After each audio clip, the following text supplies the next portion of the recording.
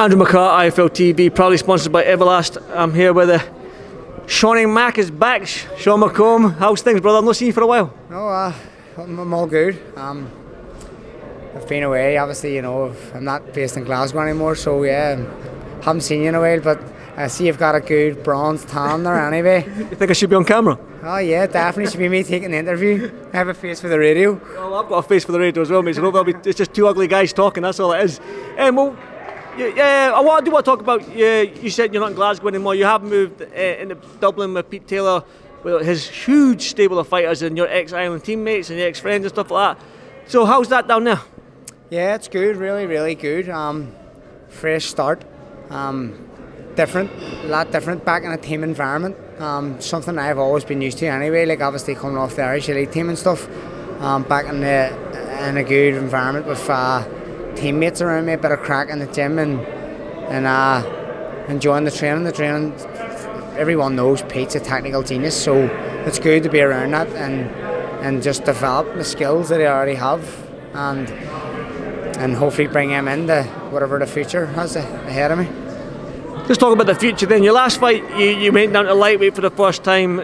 You had a long cap. Now we can make excuses and stuff like that. You're not a man to make excuses, but when are you back? Are you going to stay at lightweight? You're going to move up again to 140? And have you got a date in mind? What's happening? Wherever the opportunity comes, making lightweight is an excuse for me. I felt good. I felt good physically. I felt good. I wasn't tired. I don't feel like I was drained. So it's always an option. Super lightweight. I've performed. Probably my best performances have came as super lightweight, so it's still an option.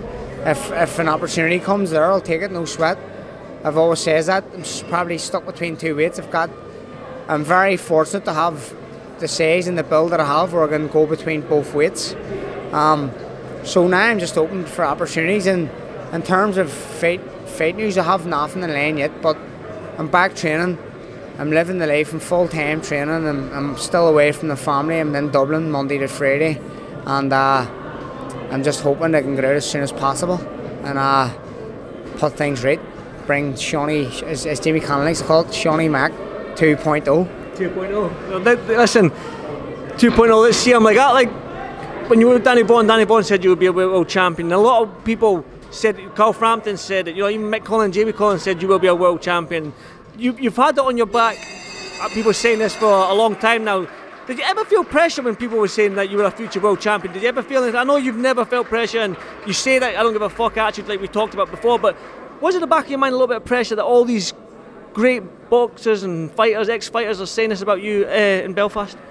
They're still saying it. Do you know what I mean? So like, it doesn't matter to me. I still believe it.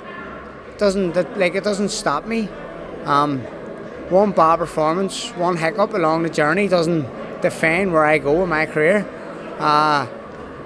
Like again, it's just a part of the sport.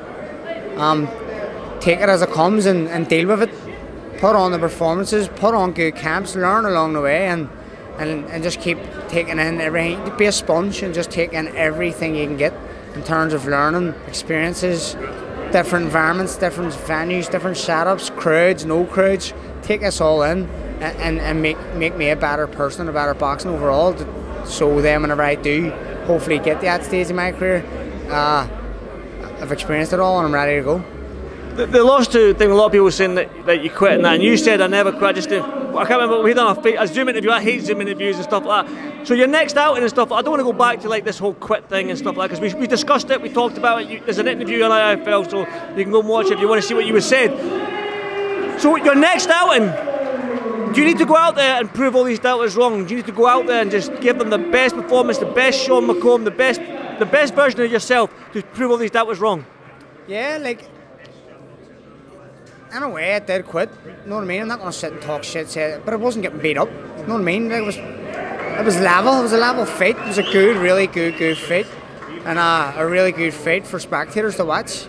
But I just wasn't there mentally. I wasn't there at all. I didn't want to be there.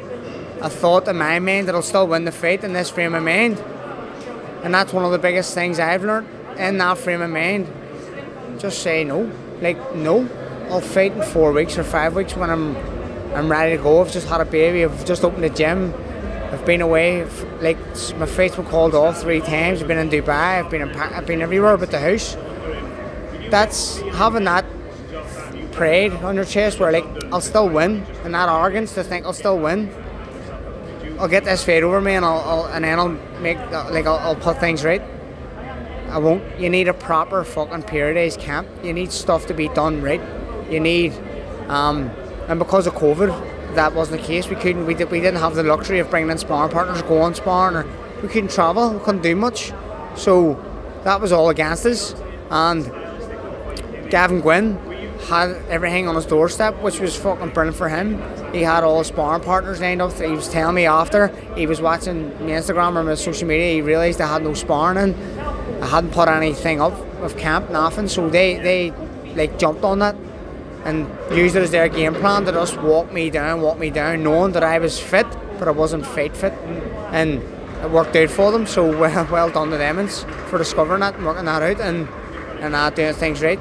Now that's made me realise what's required in a camp with proper sparring, proper periodization, and doing things right. So. Feeler's coming up though, Sean. The feeler. Come on, Roy, what's happening? Give me some news. I actually don't know what's happening. As far as I'm more, it's supposed to be the 6th of August, and they're bringing spectators back and all this, but I haven't heard that I'm on it. All I know is I've asked, can I be on it? It's a perfect platform for me to bounce back and showcase the skill that I have, because like my confidence aren't shot. I'm still the same Sean McCOMB. I can still put on a master boxing display. I've tweaked a few things in my training and in my style with Pete, but I'm still a good boxer. People still enjoy watching me sparring. Some people are baffled when they watch me sparring. They're like, holy fuck, I've never, like, the talent you have is unbelievable. And I know it, so I think I feel it would be a perfect platform to put me on there against a good name and just catapult the game from there, put my career right back in the mix, and hopefully I can do that. And that's the thing. You mentioned that you're caught between 2 weights, lightweight and super lightweight. You've talked about that deal becoming world champion. I mean, whatever division you pick, it's going to be hard for you, man. I mean, look at the champions in lightweight. Josh Taylor's up there at super lightweight. Which one do you choose? Well, like you say, it's probably one of the 2 of the hardest weights, I believe.